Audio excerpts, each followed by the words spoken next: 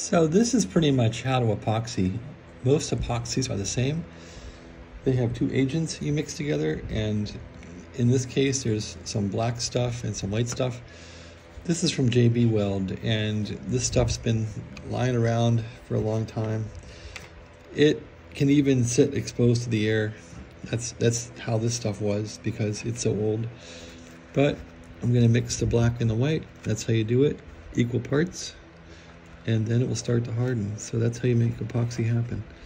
So I'll mix these together until they're gray, and that's how you know it's done. All right, I don't need much. I'm just trying to repair or glue in this little tab thing here on this device here. So let's get to it. Take the tab out. Tab is out. Gonna put some epoxy on here. Get some light.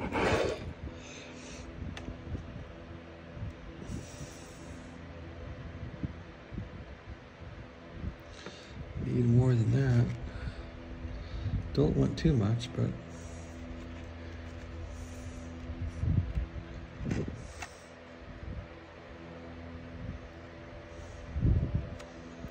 definitely want to get it in the hole there.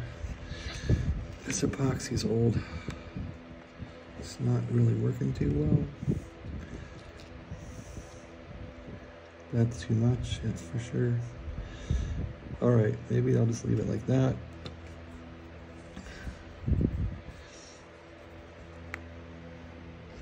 Kind of move it over a bit.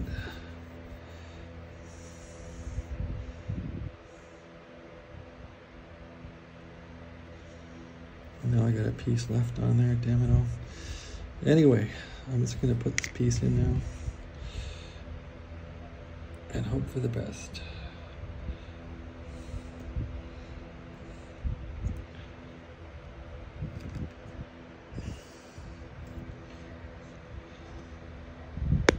There it's in.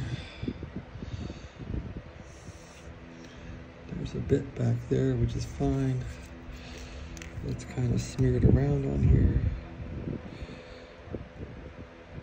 Maybe put a dot on there to harden it, because this doesn't really get seen, so we'll just dab some on here.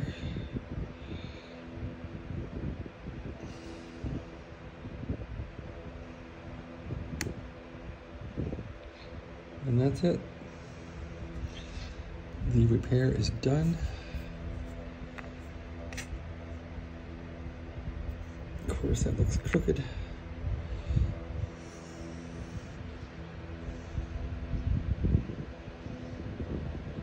Oh, it looks straight.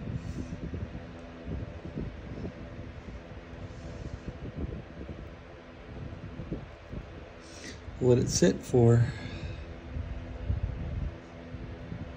24 hours and see how it works out.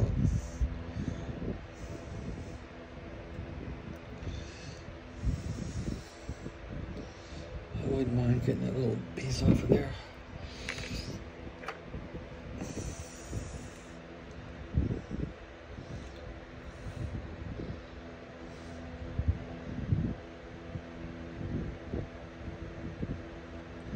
Oh well.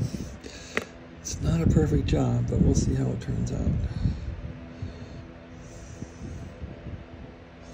You just don't want it rubbing or have it too far extended above the plane, but I don't care. Let's call it done.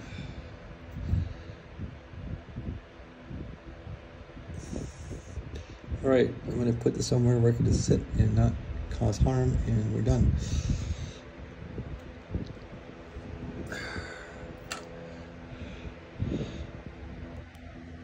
Leave that sitting right there, let it dry, and call it a day. Thanks for watching. Have a great day.